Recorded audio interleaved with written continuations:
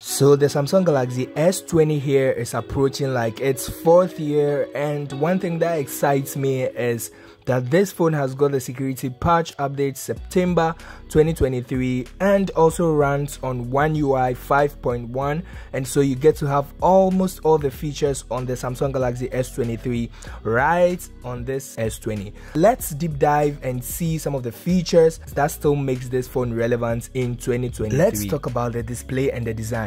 The S20 features a 120Hz and a 6.2-inch AMOLED display with a pixel density of 563 pixels per inch with a Corning Gorilla Glass 6. And the S20 has this slightly curved edges, which the screen does not really get into the curved area, but I know most of you out there are not a big fan of the curved edges, but I am, and so it excites me a lot. With this high refresh rates, vivid colors, and like a bezel-less display, the Samsung Galaxy S20 display is much better than some of the flagships that were released recently.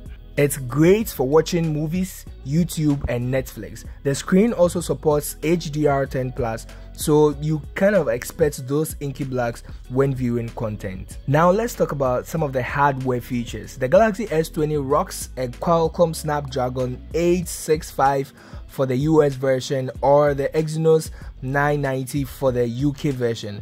If an option is presented, it will be wise to buy the Snapdragon version as it is much better at cooling and RAM management. The Snapdragon processor is way more efficient than the Exynos. In addition, the phone comes equipped with 128 gigs of storage and 12 gigs or 8 gigs of RAM depending on the region, and the SD card slots is expandable to 1 terabyte.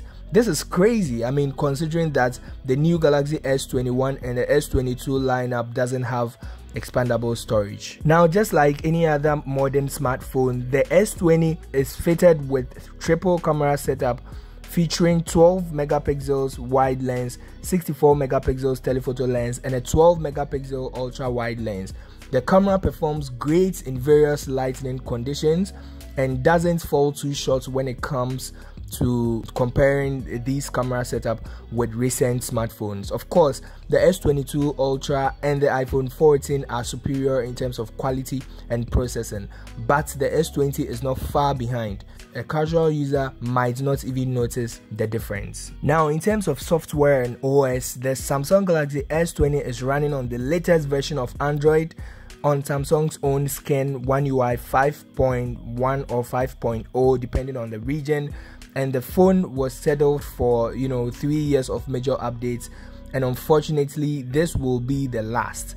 If software and security are a priority, the Samsung Galaxy S20 is still fully supported by Samsung.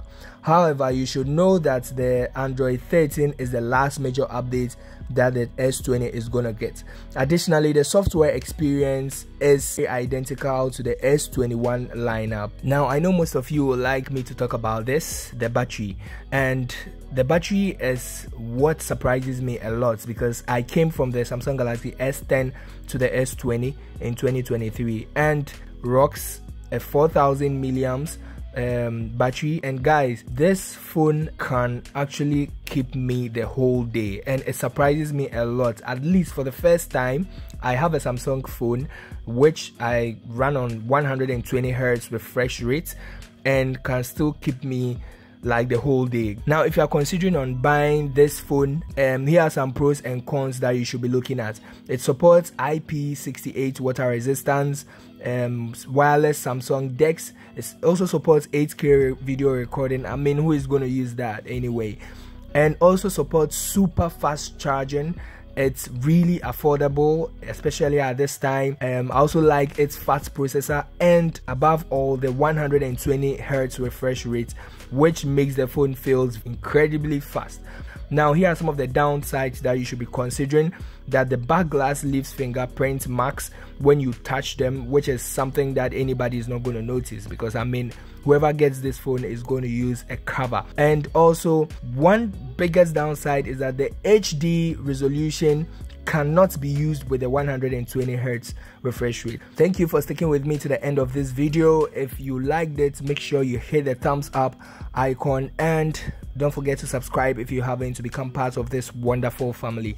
And if there's anything I probably didn't talk about and you want me to talk about it, or if you have any questions, just leave them down below in the comment section. I'll do well to answer all of that, and I'll catch you in the next one.